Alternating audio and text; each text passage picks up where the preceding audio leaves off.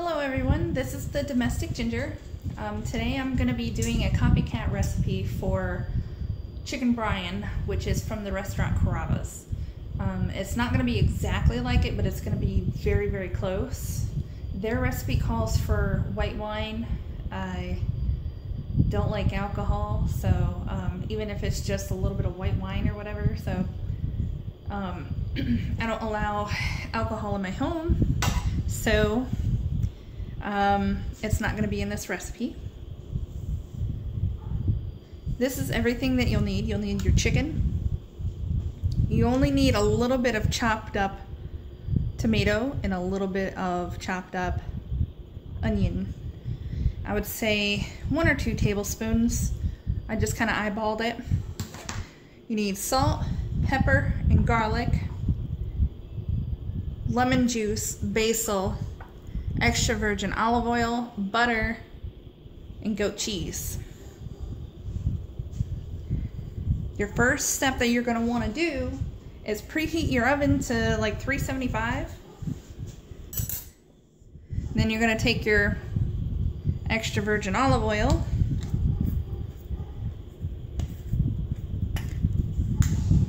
okay, you're going to pour it on your chicken.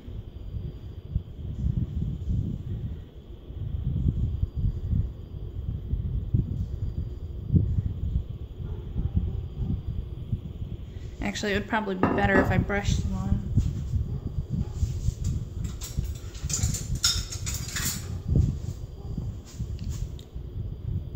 Because you want to make sure it gets all over the chicken.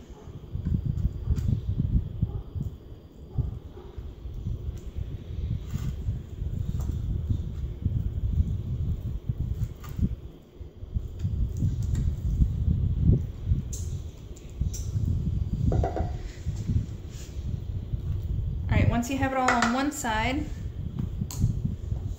salt and pepper them. Just put a little bit, I guess, or basically it's to taste, whatever you prefer. If you like a lot of pepper, add a lot of pepper. If you don't, then you don't have to. I'm not a fan of salt, as you all know. I would prefer not to put this on here, but he likes salt, so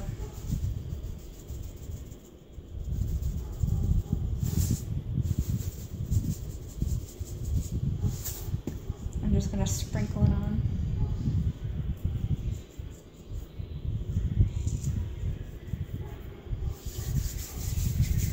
Okay.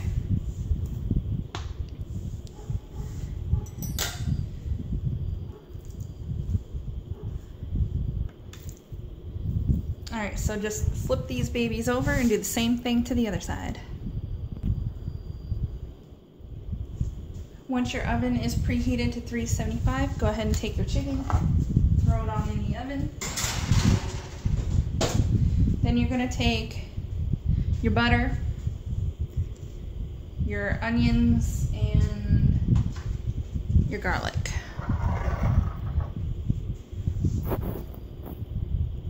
Okay, so you take 2 tablespoons of butter, which this looks like about 2 tablespoons.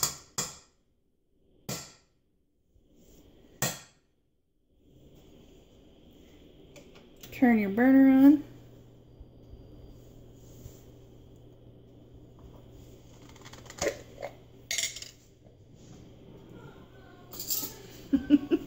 That's him calling for Molly. Okay, so, and then you do a tablespoon of garlic.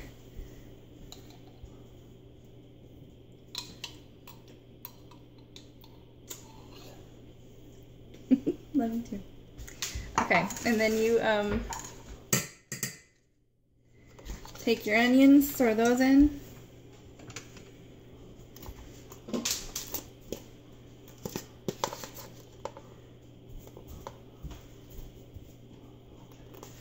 Oh, thank you.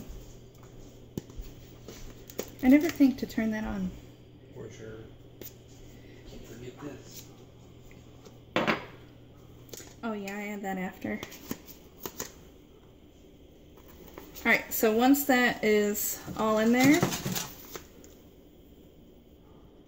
It's really hard trying to pick out all these onions. I shouldn't have put the tomatoes and the onions together in the same bowl. Yay. All right. So now, oh, and make sure it's more like medium heat. You don't want it on super high, I guess, because apparently it will burn.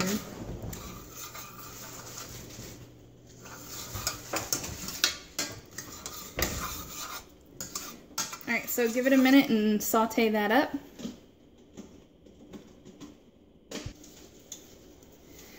All right, once your onions are nice and soft, and garlic, if you use like freshly crushed garlic, instead of me, I cheated and used the already minced. You're gonna add a cup, or I'm sorry, a third of a cup of lemon juice, which is basically this, almost what's left in here.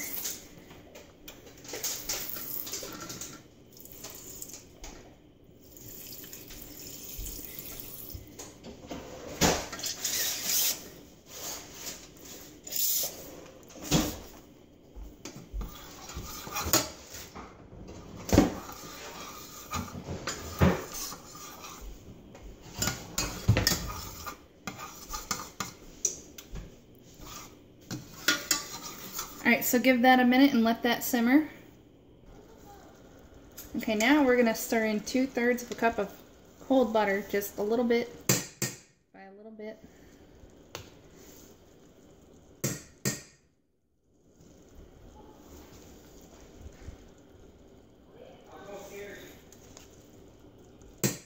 Just keep putting in a little bit by a little bit until you have 2/3 of a cup. Okay, so that's all nice and melted, and now you add in tomato,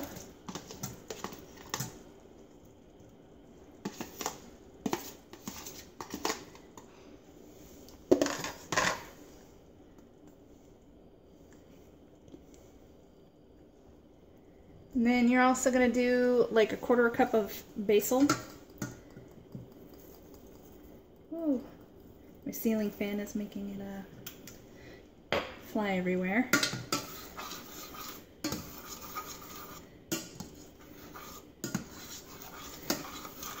Oh, that smells good. Then however much like salt and pepper you want. I'm just going to do a tiny bit.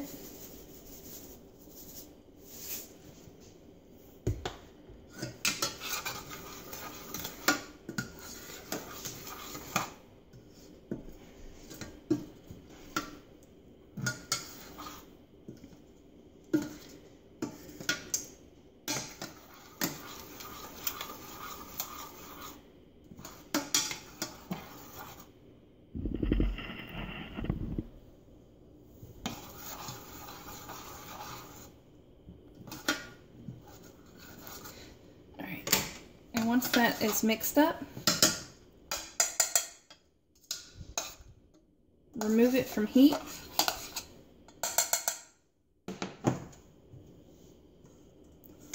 And then just wait a few minutes for your chicken to get done. Okay, so they took about like 15-20 minutes in the oven. And then you take your, I guess your sauce, if you want to call it that.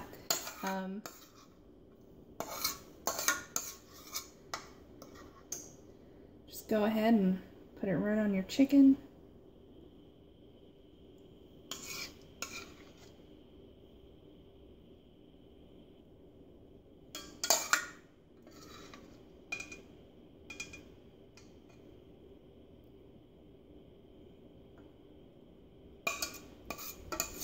It smells just like it too.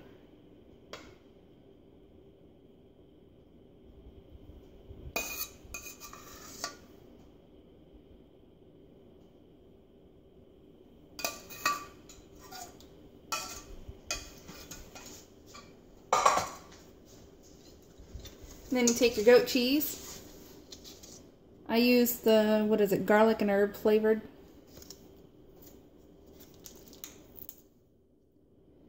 And basically divide it up into 6.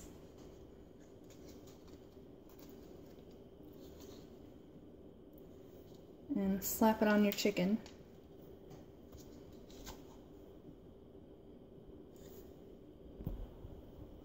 Alright, once you've done that, just go ahead and pop it in the oven for like maybe another minute or 2, and then they should be done. Okay, so this is what it looks like when it's done. My camera doesn't have the best. There we go. Okay. It looks delicious. We've made it before, so we already know it's delicious. But anyway, this is a copycat recipe for chicken brine from Carrabba's, and I hope you enjoy it. Have a good one.